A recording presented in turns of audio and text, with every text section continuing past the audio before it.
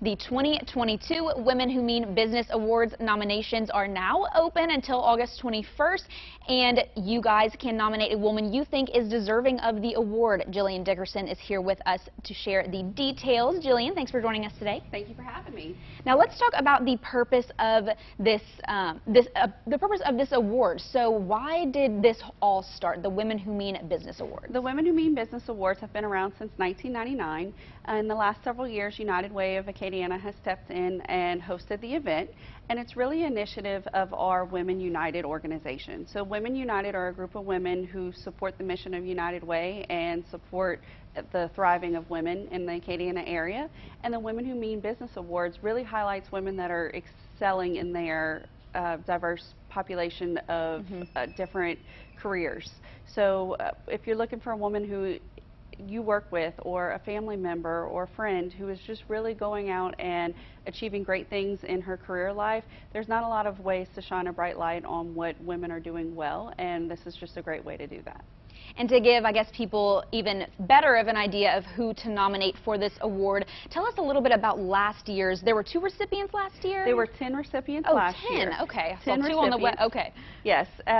We often have a Trailblazer Award, which recognizes women who have retired but who really made a great impact.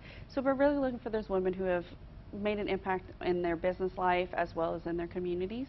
It's a great way to highlight great things that are happening. Absolutely. Now, how do we go about nominating someone we think is very deserving of the award? We would love to have your nomination. You can go to www.unitedwayofacadiana.org/WWMB2022, and that's where you can nominate. We're accepting nominations until August 21st at midnight, and our committees will get together and they'll go through call all the nominations, and they'll select the honorees for this year, and the honorees will have a great awards event in October at La Pavillon.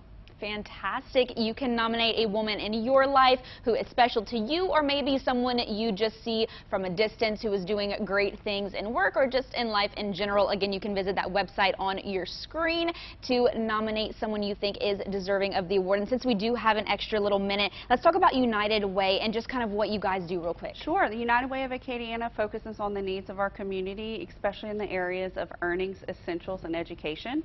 And right now we're doing our Stuff the Bus campaign. So on Wednesday, we are collecting school supplies for our educators within our 4 parish service area, which is Acadia, Lafayette, St. Martin, and Vermilion parishes.